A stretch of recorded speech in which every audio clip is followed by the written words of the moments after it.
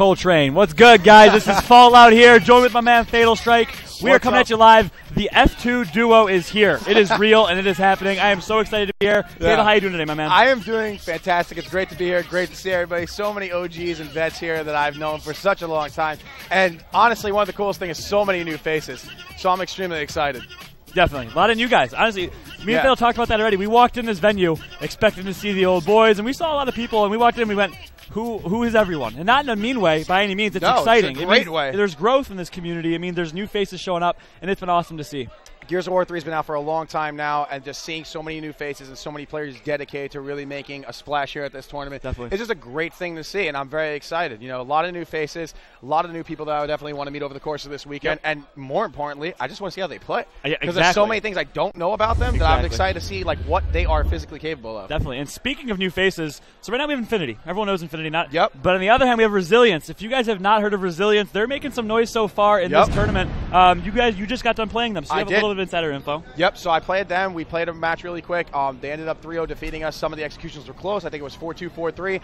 We lost the King of the Hill, had a 120-0 lead, and then ended up falling a little bit short. But it's a pickup team, you know, some of the last minute things happen. But that's the thing. They're a real team, and they capitalized on those situations, and they played very well. And I'm really excited to see what they do here against one of the greatest teams ever in the world. Definitely. Like, Infinity has been known since Gears of War 1 to be one of the most dominating teams ever. And now Resilience is going to have the opportunity to prove themselves against them. And let's see what they could do. And you know how it is. I was going to go on board with that mode, but he is going down low. So we're going to hop on with Ribs, who is going to be playing the host spot, a little more of a support role. And we're going to be joining up with Ribs. So Ribs right now, we'll see what strat we got going on. Sorry, we weren't really prepared as we should have been. We see Infinity pushing up top. I'm sorry, Resilience pushing up top, takes out Flame's back pillar. So 4 versus 3 in favor of Resilience. Ooh! Oh my god, but Praise Praise with the double kill. That was a beautiful grenade. Very well placed on his part. Yeah, double grenade kill, absolutely huge. 3v2 advantage for Infinity. They need to abuse this man advantage. There's definitely a fight that's about to go down in the spawn right now. Both of their guys are backed up into the spawn. Violates and AJ Brokeback are trying to make a push up. They have one person with a Lancer in front of them. They both barely are able to stay alive as they're full red. And the engagement is about to go down right now, and things are about to get serious. And as you say that, he goes down, unfortunately. So he gets taken down. AJ's out. It's a 1 versus 3 situation right now for, I think it's Violates. Yes, it is, and he's going to get taken out as well. So despite the early kill, you know, we saw some life out of Resilience. They did. One grenade, that can shut it down easily. That's all it takes is one grenade, and that's it. Absolutely huge. That grenade, that double kill, even though the opposing team of Resilience broke ice, just like that, Praise uses the nades to their full advantage, abuses the power weapon, grabs a double kill, and just like that, within a few seconds, you just turn the round around. And that's what you need to do when you're in a man advantage, you're a man down situation. Definitely. Nicely played his. So now we'll be a little bit more prepared for this round. We'll see what they're going to be doing. We're going to see a 2 low, 3 low for Infinity, 3 up top for Resilience. So that means Resilience is going to be flying up top. They need to push, and here we go. Here goes Resilience pushing to the opposite side. They're trying to catch a guy off guard, but Infinity playing smart. They know what to do in transition. They focus on getting in the spawn, and they're holding that down. They're focusing on these nades right now. 3 guys on Infinity when looking from low side perspective, getting ready to push up top together. And here we go. This is what we're waiting for. Fallout. They're making the push, and they're pushing up the stairs. Smoke's coming in. Fight's going down. The back pillar. Back pillar. Praise takes out Violates, and Ribs takes out Almighty Ian's. So 4 versus 2 situation is not looking good for Resilience as Anthony takes out one but gets down right after. Or sorry, it's AJ. Anthony's still alive. He's still kicking. Full redded. Trying to make something happen as they're going wider, and he's going to get taken down as well. So right now, what I want to see out of this team is a strat change. And what they're doing is not working. Infinity's grabbing the grenades. I think they need to contest those grenades. We'll see what they do here. But here's what's interesting. I just commentated with Ribs, and he talked a little bit about Infinity's playstyle, saying that the difference between us and a lot of teams is when we do have an opportunity for a stalemate, we're going to be cutthroat. We're going to literally just fly at these kids, and we're going to push. And we've seen that out of Infinity. Rather than slowing it down, grabbing Ditter, they've gone with the nades. That's all they need to succeed. And they have so much confidence in themselves. They have confidence in themselves. They're all great friends. They have trust in their teammates. And you need to have that when playing Gears of War, and they're abusing that to its full potential right now. They have a nice round count lead. 3-3 up top right now from both teams. So Ribs tried to make a push, but got shut down early because of a smoke grenade, but Flames is pushing back pillar. And, Ian with a flake takes him out. 4 versus 3 situation right now for Resilience. Oh my god, this kid just went off, and he's not done yet. Ian just took out 2 amazing players. He's going in. He could get another one.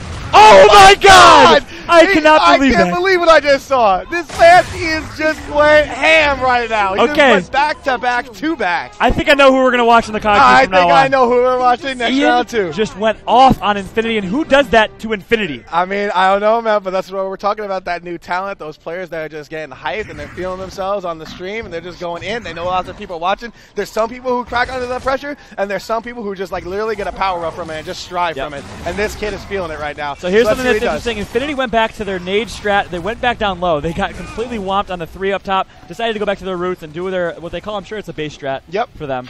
But then again, it is Infinity. They can do anything. So here we go. They flip to the other side, and they're going to be pushing on right hand here. As opposed to pushing on their side, they're pushing on right hand, which is a smart decision on their part. Yep. Ribs pushing up with these grenades. He's going to actually take out his Lancer and hold those grenades for a better time. And as I say that, of course, he takes them out. Probably got a call from a teammate. He tries to pick up the kill on the guy that's inside the jail. Here comes the push outside on the back pillar. It's a 2v2 situation on this back pillar. Resilience Anthony's going to get taken out. Another guy's going to go down. Ian's is the only guy alive. He's fighting for his life, but he's not going to be able to clutch it. Praised is playing under Ruthless, and Praised is going to take him out.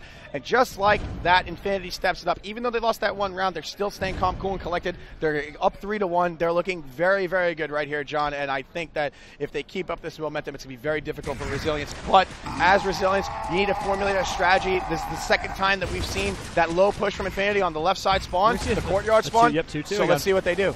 Yep, I couldn't agree more. So, and you know, Infinity more so than any team I've watched so far executes that grenade push so well. It is. As Praise is just going right now. He realizes he can catch someone. He's going to get him down, get the kill, but he's not done yet. Takes out the grenade. Very smart. Oh! The smoke grenade detonated the grenade, and Ribs technically got the kill, even though Praise threw that grenade. So crazy things are happening right now. They actually timed the smoke grenade with the grenade so that when Praise would throw the grenade, the smoke would blow it up. I don't know if that was luck or if it was skill, but I can tell you one thing, it was absolutely ridiculous. Yeah, and I loved every second of it. That was sick. 4-1, we see the first map being taken by Infinity. You know, I wouldn't want to say I expected it, but I expected it. You know, that's kind of how it's going to be. It was amazing. That was just so awesome. The way that Praised executed that on his own.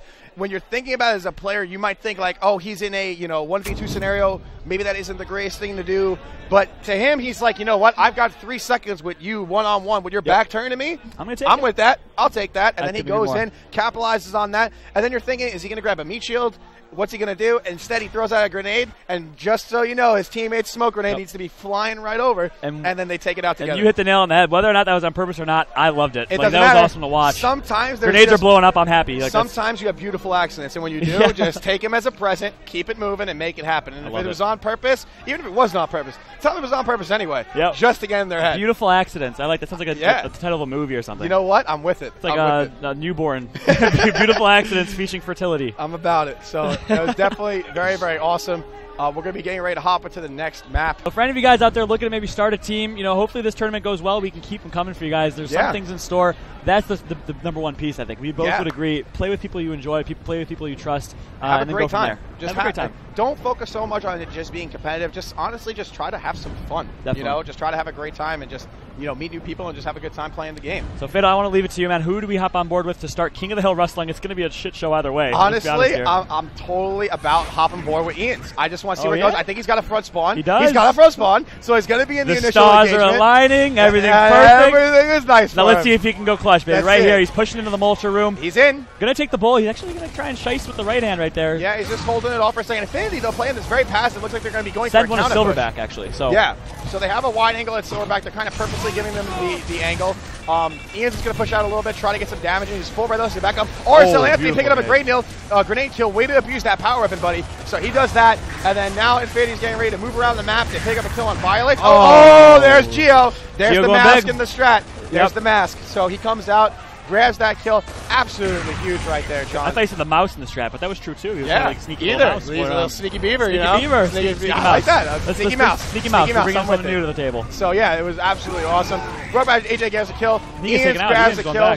These guys are going toe-to-toe with Infinity when it comes to slaying. They're not that nervous right now, I don't think, because they're kind of feeling it. And here we go, pushing him over versus one to get the meat shield. No respect, and he maybe should have had a little bit more respect because he's going to get taken down pretty easily by Praised. Yep, that meat shield is definitely a factor. It's hard to take it out. A lot of people, a lot of the experienced players, usually what they try to do is pistol the head and then maybe take out the main player instead of going for the meat shield. But it's a tough play. But it looks like everybody's alive again. And now RSL Anthony's going to get taken out. Ruthless, that's also known as Praise, is going to be able to get a kill. He has a meat shield. Infinity looking very good right here. It looks like their counter push strategy is going to be quite effective. I couldn't agree more. And when you thought for a second that RSL was going to get so much hill time because they had map control, map control necessarily isn't everything. It's how you will use that map control and how you use the transition that's going to give you that advantage. And right now, Infinity is starting to get some control right here. They're up 21 seconds to 0. They have outside control of Silverback. Next kills are going to most likely be going to either of the nades. Sometimes we might see it go to Silverback, but we're going to see where it goes because in 1 second, we're going to see what that next hill is going to be. And looking at the cameras, it's going to be at the ink grenade. So as expected, it's going to move to the ink. And here's what's actually interesting. Resilience could have capped off the bat. They did not cap the hill off the bat. And Infinity, actually, I've noticed, they sent one to Silverback in their initial strat. I know we're moving on now, so we're not going to focus on that. We'll analyze that later for you guys. As Atmo takes out one member of Resilience, Praise is they're just going off right now. Take a look at the kills. 5 kills for Praise right now, 4 for Ribs. In total, 5 kills for all of Resilience, so it's not looking too good for them right now. They need to do a better job. Already 13 kills from Infinity. I think we had 6 right there from Resilience. Infinity already having a setup on this next hill, which is great for them. They're blocking the spawn. They're abusing the long respawns to make sure that their opponents get a long spawn by abusing that spawn wave feature. If you're new to Gears of War, basically all that means is every 15 seconds in the game is when new players will spawn if they are dead. The point is after it hits 15, 30, 45 seconds or 0-0 to make sure that you kill someone right after, so it takes them a longer period of time to spawn, so you can abuse having a man advantage. And Infinity is doing that right now, and they, oh my god, Praise is not having it. He's not having it. And that's been all game. Watch that, and he's not having it. That's been all game. That wasn't a spur of excellence. That was all game. And look at this. There's still 40 seconds left in this hill, and he's going in. Oh pushing my them. god! Oh my god, this kid's going nuts. There's 40 seconds left. Rather than setting up and sitting in that hill like most teams do, they're flying off of their spawn. They realize that's a smart play. They realize they're going to be spawning in Mulcher. Let's take advantage of that. Let's spawn trap them in Mulcher. That's something I don't see out of many teams, to be honest. Nope, that's something you're going to see the very, very experienced teams do, and the veterans usually, but man, oh my god, Praise is not done yet. God. He is going off. Every single time that you think Praise is going to die, what he's doing is he's abusing the map features and giving himself an opportunity to abuse his surroundings to get that extra shot, to play for damage, to take it slow, and let his opponent run into him instead of him running into his opponent. Definitely. So when you're in a situation where there's 2 people in front of you, but they have so many things to focus on, if they don't make the call to focus on you, you can capitalize on that and use that skirmish to your advantage, and that's exactly what he's doing right now. And here we go. Resilience fighting for these last 20 seconds in this hill. Is it worth it? I mean, it may not be worth it, but at the end of the day, you need the hill time. But Atmo's not having it. He was hiding in a corner. They're not even going to get the hill time. He waited, and he was like, oh, wait, you want this hill time? No. You're going to have to wait a second. You're going to have to earn that. So he's making it a little bit difficult for them, and that's exactly what you want to do as a player. Be as much of a nuisance as you could possibly be. I couldn't agree more. Don't really hand anything over for free. Make them work for it. And then that's exactly what Infinity's doing right big now. shotgun fight going on. Oh my god! Oh my god, violates! That was so sick. That was disgusting. Overhand, over the Flames cover, had right hand on him too. He should have had him down. But wow, great play by Violates. Able to capitalize on that, and just like that, Violates makes a big play. 92 seconds to 0. It looks like Resilience might be hopping on the board. Looks like they might be trying to give J-Ribs a long spawn. But take a look at Ribs right now, though. Ribs is actually in their spawn. He wants to stay alive right now, and he's just going to sit back here and maybe hopefully spawn his team there if he can. But he gets a call out from a team that they could use some help at Silverback, so he's going to fly over there and help out. Yep, here comes the cross. Didn't even need to. Flames handles the 1-versus-1 on his own. Yep, Flames Atmo takes out Anthony, and there we go. They're going to break this hill setup, I think, right now. 4-versus-2 situation, and we're going to see a push. Ribs getting some great cross into them. And that's it. Praise takes one out. Looking very, very good for Infinity right now. Resilience is able to get some hill time, but these counter strat pushes from Infinity are absolutely incredible. You can just see the focus, the determination, and everything just lining each other up perfectly, and they're looking great right now. They break that 2 push. They give 2 players a long spawn. It's going to be a little bit before Violates and Anthony spawn back, so they're going to have to wait a little bit. And Ruthless, a.k.a. Praise, is going to back up, even though he's full red, reset, and then when AJ's not looking at him, he's going to be able to push up to middle control room, and now he's going to be able to make a play. He might even possibly push up on Anthony right there, or he'll just wait, because now Infinity has nade control. They capitalized on most of that hill time. They have nade control, and now it looks like they're going to be getting set up, because the next hill most likely is going to go Silverback, and there it is, right on cue, comes up on Silverback, and here we go, John. Yeah, so 4-versus-2 situation. They're going to push out of the ink spawn right now and just slay. And that's what Infinity's been doing. That's the story of this map, is Infinity, their slaying capabilities. Take a look at the kills real quick as you see Ribs taking 1-versus-1 and takes them out. They're not dying. Ruthless, a.k.a. Praise, with 16 kills right now. He is going off. Right behind him is Atmo with 8 kills. And in total, what do we have? In total, we've 9 kills. 16, 5, 8, 8, 8, 8, 16. That's 32. 32 plus 5. We got 37 kills, so boom, let's do it. Let's math that up real quick. Apparently we have a mathematician on our hands, guys. How do you do that? I would go so far, man. That's what a college degree gets you, huh? Yeah, right? Little simple math, right? The calculator is right in front of me. You just can't see it. I whipped out the phone real quick. Oh, man, that was good, though. That was good. I gotta give it to you. And in total for all of Resilience, only 9 kills. So, you know, not looking too good. It's just the slaying capabilities of Infinity. That's what they're known for. That's what they're good at. And that's what they're executing. Yep, and here comes the push from Resilience. They're trying to make plays, but they're going to get called off guard. I think that one of the most important things we need to note right here, especially on this King of the Hill, is Infinity, every single time they take the team out, even if they take all members out, they will always make sure that at least one of you has a long spawn. They're trying to make it as difficult as possible for Resilience to make these pushes as a unit, and that's exactly what you need to do on Lent. Put a little bit of fear in their hearts and make it a little bit harder for them to earn those hills, to earn those breaks, and it's exactly what they're doing very efficiently right now. And not only that, but think about the mental aspect of it, too. Yeah. It really wears down on a team if you're, yeah. you're constantly at 15-second spawns. I mean, it's tough to deal It's with that. tough. It's tough to bounce back. It's like, damn, it's not even a 4v4 game anymore. We're kind of really separated, and you have to regroup, reanalyze what you're going to do. They are down 195 seconds to 28. I don't know if they're going to be able to break this hill. The next hill's going to be coming up. It's going to be on the Vulture Hill. Blind fire lancering from Geo, and here comes the headshot. Oh my God! He did a backflip off the wall, landed on his butt, and he's dead. But Gio Vinci is going to be sitting there, capping the hill right now. And once Infinity caps this hill, I think they've got it, John. 10 seconds left to go. 2 members, I think, are dead. 3 members are dead. 1 member left to go, and I don't think he's close enough to the hill. And I believe that is all she wrote, John. What a great game, though, we've seen between these 2 teams duking it out right now. Absolutely sick. I cannot agree more. And it's not necessarily what is Resilience doing wrong. It's more what is Infinity doing right. Honestly, yeah, they're just slaying. And 20 kills in the King of the Hill match that ended that fast. Yeah. 20 kills. It was a very, very quick King of the Hill. The thing is, for Resilience right there, it is a little bit tough because you are playing against one of the best teams in the world. But even if you lose a map, it's not the end of the world. You're not out of the match just yet. Focus on what's going on. Figure out what inches that Infinity is getting on the battlefield that you're not able to get, and turn that around so that you're able to turn that match around and start capitalizing on your own and get a little bit of that motivation, get a little bit of that hype back, and just bring it back. That is spot on. And not only that, but here's what I noticed from Clock Tower. Yes, Infinity won 4-1, but the one round that Infinity matched the other team, they were even, right? Yeah. Resilience brought it to them, and we saw some. So I think saw some they clutches. have something in them that I noticed. I think they can pull something together. They just need a little bit better execution. The strategies could use some work, from my opinion. Obviously Infinity's nade strat on Clock Tower was working really well, and the fact that they didn't change it up ever is a concern for me. The fact that there was a 1 versus 2 situation, he noticed, okay, that guy has the digger, he doesn't have a lancer, push him. It's this very small and peculiar things that Ribs has a keen eye for. I think that's what he excels at. And if I could describe that in just a few words, I would simply say that Infinity is battling for every inch on the battlefield. That's exactly what they're doing, and it's definitely paying off for them. They have a 2-0 lead right now. We're going to be going into Execution Hotel. Such a great map. We've got a 4 inside strategy from Infinity right off the bat. These boys are ready to contest and get hot with it. And then from the Locust team, they have one guy going outside. And we're going to see a 2-bow here, which is interesting, because Infinity usually likes to fight near the H and for the grenades, and they're going to go. They're not backing down, actually. Woo! Great. Oh, my Look God. at that strategy. Beautifully executed strategy right there for Infinity. The flank through piano. Ammo takes out 1. 3 versus 2 situation right now for Resilience. Or for Infinity, I'm sorry. And Ammo goes down, though, so 1 versus 2. Our man Ian's. But there's kind of some fire in front of him that might... Oh, what's up with the fire, man?